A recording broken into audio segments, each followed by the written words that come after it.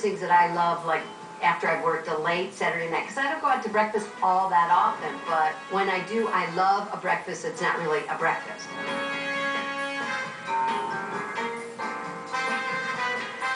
And one of the places I absolutely love to go where I have my most favorite breakfast is Hugo's in West Hollywood. And I have the pasta mamma. It's simple, it's pasta. The pasta mamma, it's literally linguine pasta and scrambled eggs. Thank you. Fabulous. Of course you'd think, oh my God, what am I eating for breakfast? It's different than getting a plate of bacon and eggs or, you know, a pancake. It's the extra virgin olive oil. It's a great Parmesan cheese. It's homemade linguine. It's taking that scrambled egg, not overcooking it, and garlic that's extremely fresh. I mean, those are all very simple ingredients.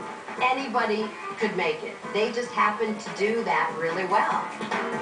Pasta Mama was invented by our partner's mom. Made it for her kids when they were little. Leftover pasta, leftover eggs, thrown it together for a simple breakfast. And so it seemed like the logical dish to put on the menu. All of the linguine's got a little bit of scrambled egg around it. It's not scrambled eggs done and then thrown into it. It's scrambled eggs that are actually done into the pasta, so it actually cooks while the pasta's hot. You know, it's funny because Americans don't think about eating pasta for breakfast. So many other cultures do, and it's just like the perfect thing. Boy, I don't know. I eat it when it comes, you know? It's just, I eat. I'm so excited I can't stand it. That is so good. So excited. That is really good. This is like the perfect energy giver. That did it. Ah, time for bed now.